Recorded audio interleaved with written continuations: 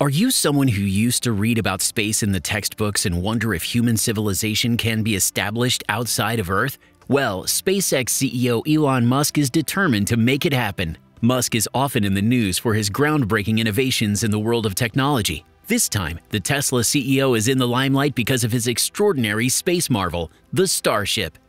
This humongous spacecraft is no surprise coming from SpaceX, as Elon Musk has actively expressed his interest in establishing a human civilization on Mars in the past.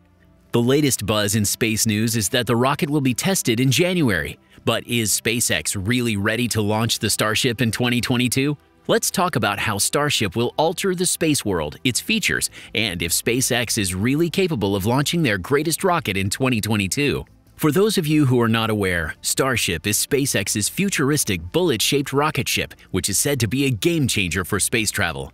Firstly, Elon Musk surely has big dreams, but is the Starship capable enough to turn this ambition into a reality? In order to answer this question, let's look at how the Starship came into being. In the year 2016, SpaceX began the project of developing a massive launch system, which has been in development ever since. This launch system includes two major components: a 230-foot booster rocket in its first stage called Super Heavy. You can imagine a booster the size of a 22-story building. This would be topped by the 165-foot spacecraft called Starship. Altogether, the whole thing would stand nearly 390 feet tall. Initially, this humongous spacecraft was named the Interplanetary Transport System. But you must be wondering, why is the prospect of Starship's orbit getting so much traction? Isn't it just another rocket by Tesla? While yes, it is true that anything that Tesla or SpaceX launches gains a lot of eyeballs due to the crazy fan base of Musk, this time around it is not another launch that we are excited for. SpaceX's latest project, the Starship, is a spacecraft that, for the first time in the history of the space industry, will take ordinary humans to another planet and open up the possibility of establishing another civilization outside Earth. Musk was even found saying regarding the Starship, needs to be such that anyone can go if they want, with loans available for those who don't have money. If everything works according to the initial design, Starship will be the world's largest, most powerful launch system. Currently, the crown for being the biggest launch system is occupied by NASA's Saturn V. This launch system was employed for the Apollo moon missions, but they were shorter and less powerful. They produced merely 7.8 million pounds of thrust at liftoff. On the contrary, Starship is estimated to produce at least 17 million pounds of thrust. Each launch by Starship would generate adequate thrust to send a mass worth of 7 fully loaded school buses with 100 people into orbit. What's interesting about this spacecraft is that it is designed to carry 220,000 pounds of payload into low Earth orbit. To explain why it is wonderful, we can compare the Starship to SpaceX's Falcon 9.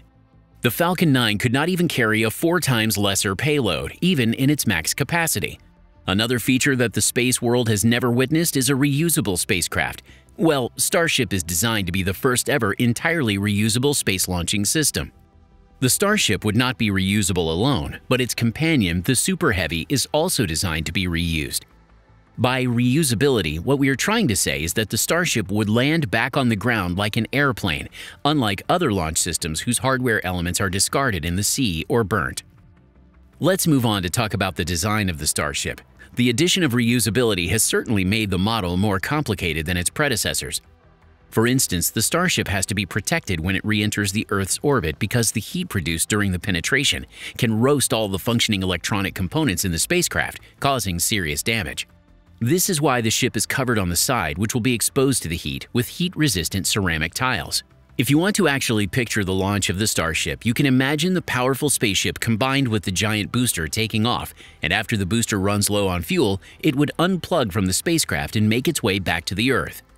SpaceX will make this possible by deploying steel waffle-like structures to the sides of the booster called grid fin. This will help in steering the rocket back to the launch pad. Due to their aim of making the spacecraft reusable, SpaceX has also designed a unique landing system for Starship. When the Starship reaches the Earth's orbit, it would experience almost a free fall in a belly-first position till about 500 meters of altitude to ensure the greatest physically possible velocity. After that, it would light its highly efficient Raptor engines, swing from a horizontal to a vertical position using its rear flaps so that it can land tail down. Musk, however, has an exciting plan to catch the rocket mid-air instead of landing on its legs, through which they can reduce the chances of failed landing. For this purpose, the Starship would have 32 Raptor engines. The unique design of Starship ensures that the combustion in its engine takes place in stages and cuts the amount of propellant wasted. Hence, when it lands back, it can be refilled with propellant in a short period of time and made ready for another takeoff. In the middle of the ship, there are propellant tanks to feed liquid methane and liquid oxygen to the Raptors. As a matter of fact, these fuels are not typically associated with engines of rockets. Nonetheless, methane has the capacity to generate a great amount of thrust. Another reason for choosing methane is that the Tesla CEO has a theory of synthesizing methane on Mars. According to Musk, with the help of a chemical process known as the Sabatier reaction, methane can be synthesized from the subsurface water found on Mars and the atmospheric CO2. Thus, the Starship can be refueled before it returns to the Earth using Martian resources, just like cars can be refueled during long drives. This would not only make the journey of Starship much more expedient, but also make it equally cost-effective. Speaking about cost-effectiveness, due to the reusable design of the launching system, Starship can reduce the cost of a single launch to up to $2 million. Let's have a look at the costs of some other space launching systems to determine if this amount is really cost-effective. The Space Shuttle costs almost $1.6 billion per mission, with a mere payload capacity of 65,000 pounds. Even its successor, the Space Launch System, SLS, is estimated to cost a minimum of $900 million per launch when it has a payload of just 154,000 pounds. Thus, the Starship could disproportionately increase the accessibility of space to the ordinary public.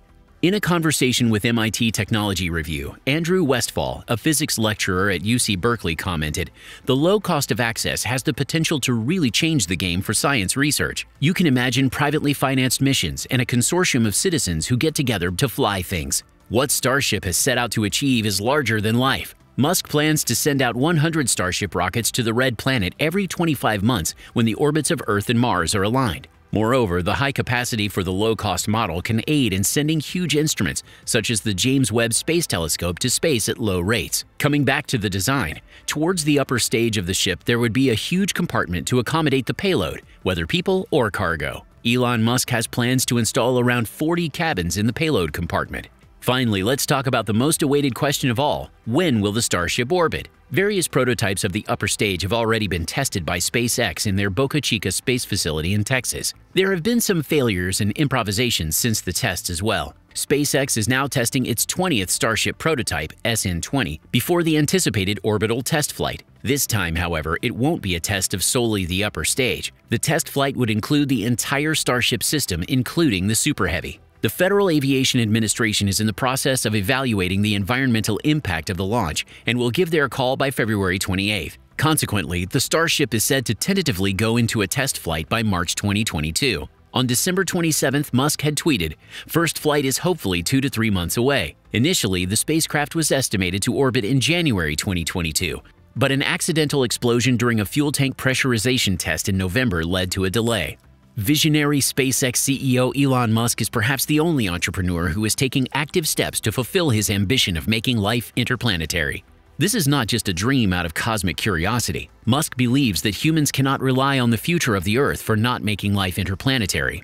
According to him, a single cosmic mishap could wipe out the entire human civilization on Earth. Thus, by the year 2050, Musk aims to take at least 1 million people to the Red Planet in preserving humankind. His goal is to set up tons of jobs on Mars and send at least an average of 3 Starships per day in the future to Mars, so anyone can go. This may be the biggest interplanetary migration one can conceive of. The Starship certainly has to undergo several test flights and prototype testing before it can carry humans to orbit, but there is no doubt that it will certainly enable countless interplanetary missions. Let us know your thoughts on this incredible launch in the form of Starship by Tesla and space CEO Musk in the comments below.